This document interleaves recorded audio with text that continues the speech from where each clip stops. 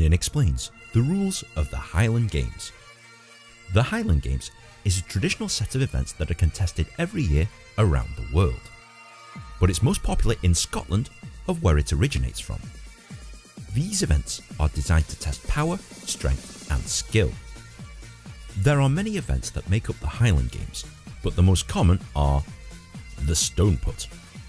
Similar to the shot put in athletics, the main difference is that an actual stone is used instead of a standard steel shot, with a maximum weight of 22 pounds for men and 12 pounds for women, and you can use any technique you like to launch the stone.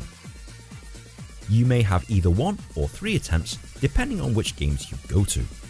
A competitor must keep the stone cradled to their neck prior to releasing the stone. They must attempt to put the stone as far as they can. They must not step over the trig, which is this toe board, and the stone must land between the lines. The competitor that puts the longest distance wins. The caber toss. The most popular event of the Highland Games is the caber toss. Competitors will try and launch a very large tree log, known as a caber, onto and over its end.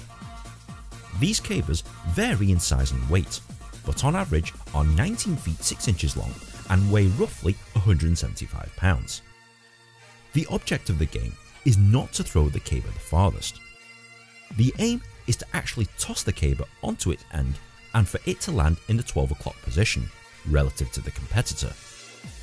It's hard work just picking up the caber, let alone launching it, but it's even harder for it to land perfectly all the way around. This is rarely done perfectly, and judges are on hand to make a decision if there's a close tie. The person who has tossed the caber close to the 12 o'clock position is the winner. The weight throw. Competitors will throw a weight tied with a chain and handle, with one arm only. There are 2 separate classes of events: the lightweight event, which is 28 pounds for men and 14 pounds for women, and a heavy event where the men throw 56 pounds and the women throw 28 pounds. Any technique is allowed, but they usually spin to gain momentum prior to launching the weight. The person who throws the weight the farthest wins. As always, the amount of attempts allowed vary depending on the games that you go to. The Scottish hammer. It's similar to the hammer throw in athletics, but traditionally in Scotland, they actually use a hammer. This hammer has a maximum weight of 22 pounds for men and 16 pounds for women, and modern hammers are large iron balls on the end of a wooden handle. The object of the game is the same. You must throw the hammer as far as you can, but there's a catch. You're not allowed to move your feet prior to releasing the hammer, and you must throw it over your shoulder. This results in competitors wearing spiked shoes so that their feet don't move, and swinging the hammer around their body several times in order to gain momentum to throw the hammer over their shoulder. The furthest distance thrown over a set number of attempts wins. The weight over bar. Competitors will try and throw a 56-pound weight as high as possible. They must use one hand and throw it over a bar, which increases in height. Each competitor has 3 attempts at any one height, and the highest throw with the fewest misses wins. A similar event called the sheaf toss is sometimes played in its place. Competitors will use a pitchfork and try and throw a 20-pound bale of straw for men and 10 pound for women over the bar. The same rules apply, and the highest throw with the fewest misses wins. The tug of war. Teams of 8 competitors each will take the strain of opposite ends of a rope. When the starting gun goes off, both teams will try and pull the other team towards their direction. There is a midline of the rope and 2 markers on each side of the midline. There is a coach on hand to shout at the competitors to try and encourage them to pull harder. The team that pulls the other team over their marker wins.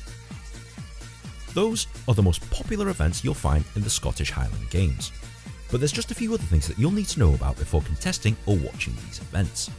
For example, other events. Some games have different events to others. Here are some of the other events you might find at the Highland Games.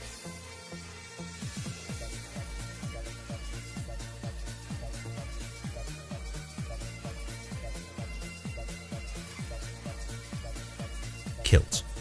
All competitors, unless doing track events, must wear a traditional Scottish kilt, preferably with the tartan fabric of your family's clan. This is a great way to show off your Scottish heritage, and if you aren't Scottish, well, it's at least nice and airy down there. Dance. In modern Highland Games, there are usually separate contests for traditional Scottish dance. Competitors will perform a predetermined dance sequence to popular Scottish bagpipe music, and judges are on hand to decide who performed the best. Opening ceremony. Each Highland Games are opened and closed with a ceremony, very similar to the Olympics. The main highlights of the ceremony are the military-style marching bagpipers, the competitors themselves, and the crowds of people that line the streets and sometimes entire fields just to watch the games. If you do come to Scotland in the summertime, I highly recommend that you check out one of the games if you're nearby. The experience is pretty immense. And if you have found this video at all helpful, please be sure to like, share and subscribe.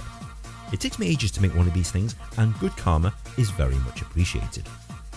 If you're also on Reddit, you could post this video and discuss it there.